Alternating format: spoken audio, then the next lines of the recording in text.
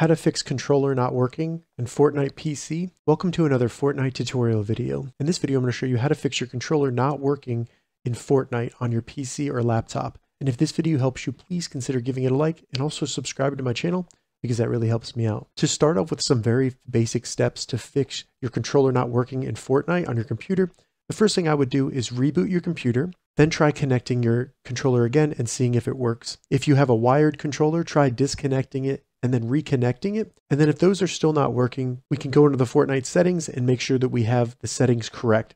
So to open up the settings, select your emblem to open the menu. Then in the menu, select the gear to open the settings. Then once in the settings, go over and select the emblem that looks like a mouse and keyboard, labeled mouse and keyboard. Under mouse sensitivity, we want to make sure that ignore controller input is turned off. So if this is turned on, your controller will not work in Fortnite.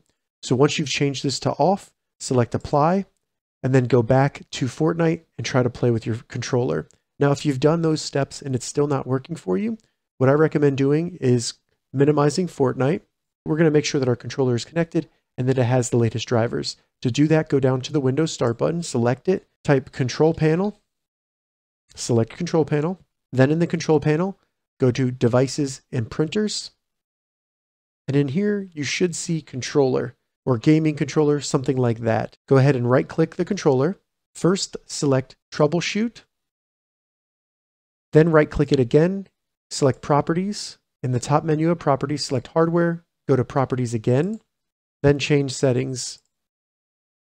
From there, we want to go to Drivers, and we want to select Update Driver. You could search automatically for drivers, and this will just make sure that you have the latest drivers installed. From there, we can close the driver screen. Now right-click the controller, go to Game Controller Settings, and then Properties.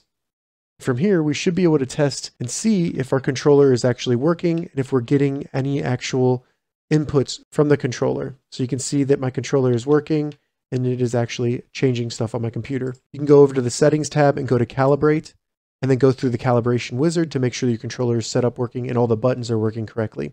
So now we should be able to go back to Fortnite and our controller should now work in Fortnite like it is there, as you can see. All right, so that's how you fix controller not working on Fortnite PC. If you have any questions about this, leave a comment below. I'll get back to you as soon as I can. If you'd like to see more Fortnite tips and tutorials, check the links in the description. If this video helped you, give it a thumbs up, and please consider subscribing to my channel, Gauging Gadgets, for more gadget reviews and tech tutorials. Thank you so much for watching.